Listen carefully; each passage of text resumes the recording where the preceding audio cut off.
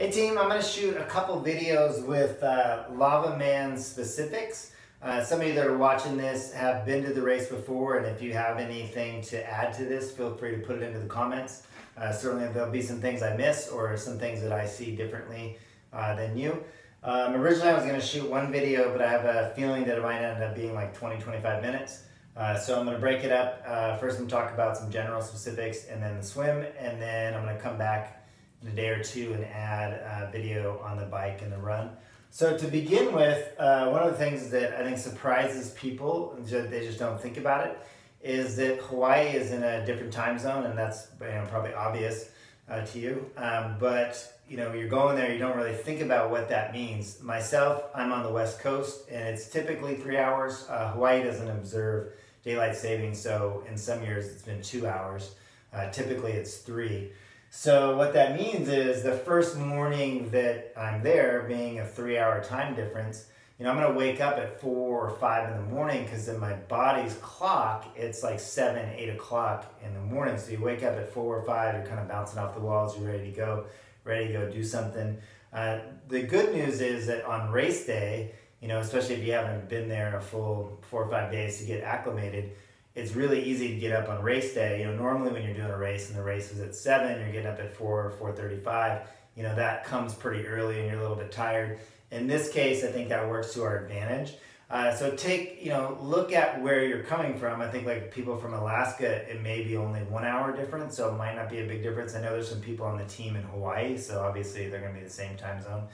Some of you though are coming from the East Coast, and you might experience a 6-hour time difference. And so, the first night that you get there, really think about what time you're going to try to go to bed. What's going to happen is it's going to be, like 5 o'clock in the evening, and it's going to be 11 o'clock in your body, and you're going to be really tired.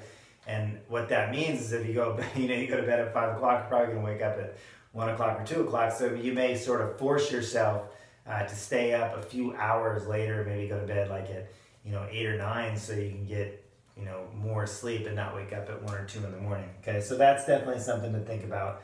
It's warm, obviously, which is nice. So what that means is, especially like myself living in the Pacific Northwest, normally when I do a race and you have a lot of layers that you're going to the race with, the morning of the race, it's probably 80 degrees out at 5 a.m. and so you don't really typically need a lot in the way of layers to stay warming up for the race. You're going to want a headlamp or a bike light on your bike that you can take off really easily. The morning of the race, when you're riding a transition at maybe it's 4:45, 5:30, it's dark out, and you want to be able to light up the road in front of you, just so you don't have any accidents, mishaps, little potholes or things in the road. So that's a really good thing to have. Also, when you're setting up your transition, they have lights, they have floodlights, but it can be a little bit helpful looking in your bag. So if you remember, pack a headlamp. I think that's a good tip. The other thing I would say is make sure you have like a little sling bag backpack, something that's secure, or a backpack, depending on how much, if you're wearing a wetsuit or not wearing a wetsuit.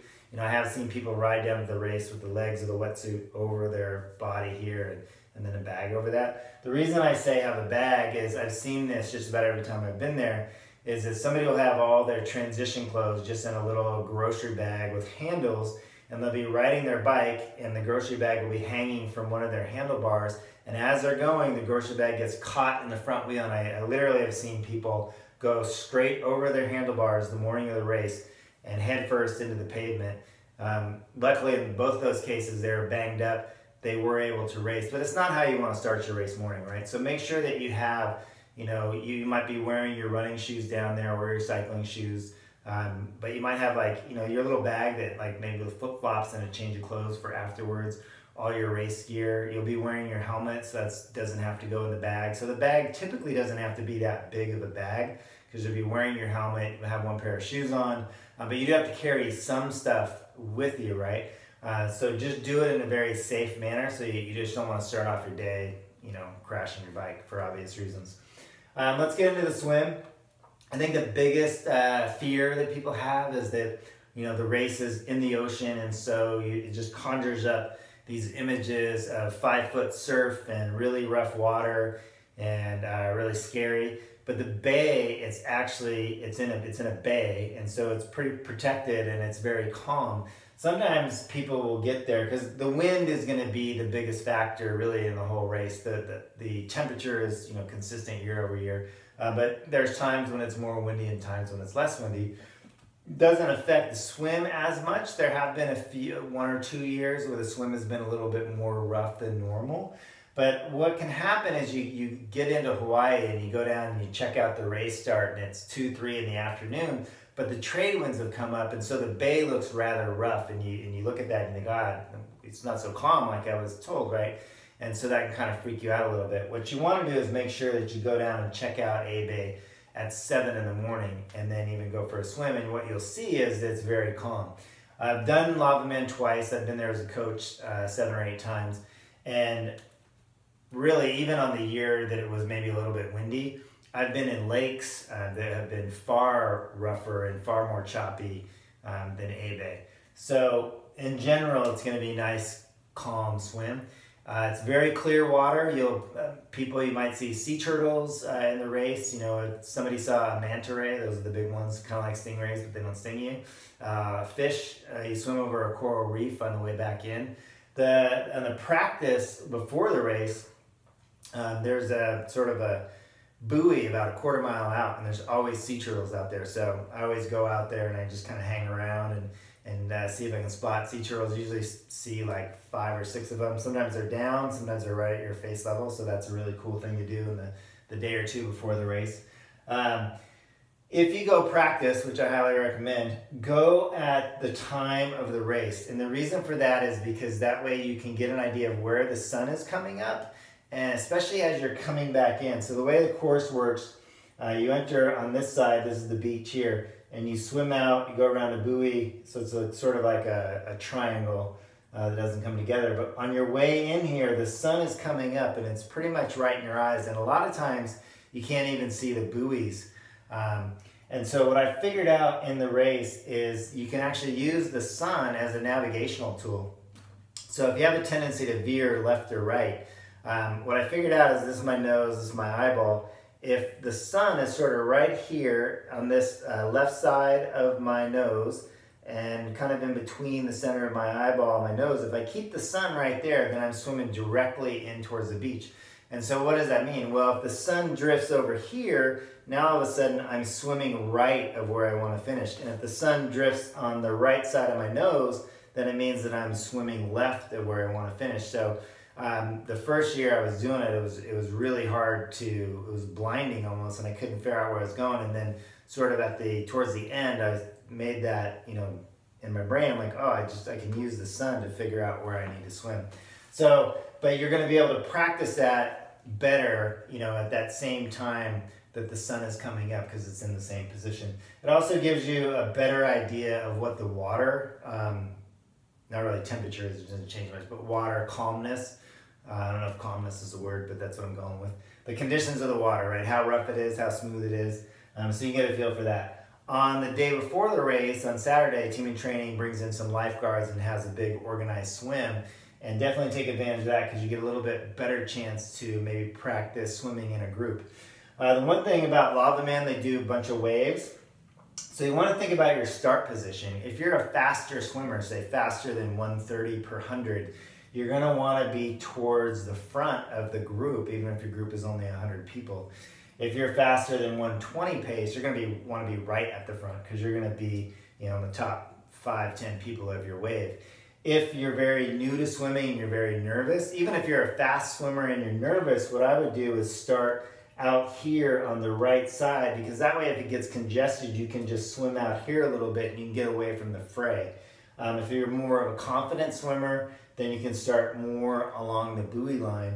But if you're swimming, say, closer to 2 minutes per 100, you want to sort of hang out at the back here. You don't want to get caught up in the middle because the people swim over you and it can be very scary. The other thing with Lavaman is that waves go off, I think, every 5 minutes or so. And so what happens is if you're a fast swimmer and you're not in the very first wave, you're going to be swimming along and all of a sudden you're going to bump into this person in front of you that was in an earlier wave because you caught them. And a lot of times there's pockets, and so you have to be aware of that so that you just don't keep running into people. You can look up a little bit and you can pick your line and maybe swim, you know, a foot or so outside so you can pick your way through this little group of swimmers. And depending on where you swim, so like I'm a pretty fast swimmer as far as triathletes go. My Lavaman time is probably like below 23 minutes. I would go through at least 3 waves, so 3 different pockets of people. So keep that in mind so it doesn't startle you. The same thing goes if you start in whatever wave you start in. If there's a wave behind you, there's a decent chance that there's somebody in that wave. You know, if you're a slower swimmer, that somebody may come up behind you. So you may be swimming along peacefully, and all of a sudden this big arm whacks you on the, you know, on the back or the legs, and it kind of freaks you out. So just knowing going into the race that you may have to pick off people in front of you, and there may be people coming up behind you, just being aware of that will help with your swim. The transition, you come out of the swim and then you run up the beach, I don't know, maybe 40 yards or so, and the timing mat is up on the beach. So the time of the swim, just for race purposes, isn't necessarily right when you come out of the water. It's more up the beach a ways. And that, you know, can come into effect if you're really pushing up against the time cutoff.